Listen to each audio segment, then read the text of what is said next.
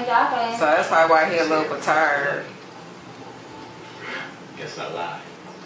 You was a little off. You know that, right? I mean, you was a little touched. To be honest, I'm not in love with him either. I mean, is everyone shall be worried about that? Well, the fact that you were big and strong. Is that what you wanted? Yeah, maybe.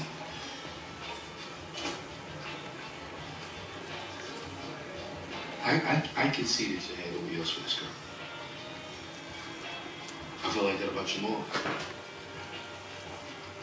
I rushed it. I ignored all the signs. So if anything doesn't feel good, anything, all I'm asking is that you trust it. Okay? Yeah.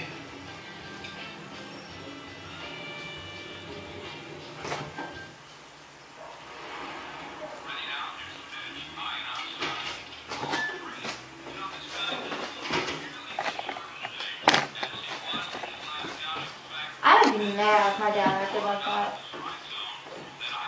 He probably just wanted so much more for his baby girl. You know, he you know, sometimes people just judge a book by its cover. You don't even know him. Yeah. He just, you know. You know, when you were a little girl, I would rock you to sleep. I would dream about the day that you'd get married. What it would be like, what he would be like.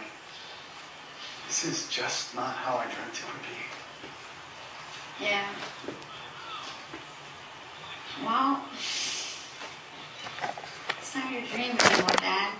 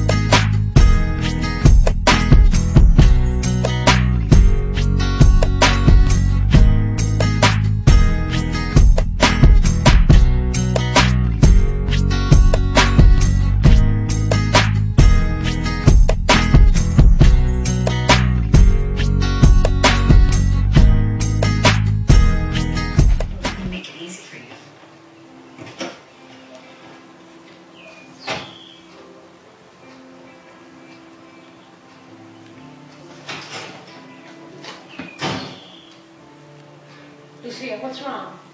The wedding's off. What? Wait a minute. What do you mean our wedding is off? No, Mom, not our wedding. My wedding is off. The wedding's off. Do you want to go toss the ball, Angel? No, Dad, I don't want to toss a ball.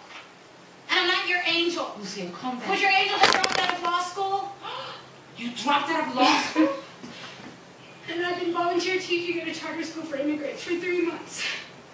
Oh, wow. That's what she wanted to And I tell. love it. Imagine that, Daddy. I love what I do. Oh, and I've been living with Marcus. And yes, we were having sex.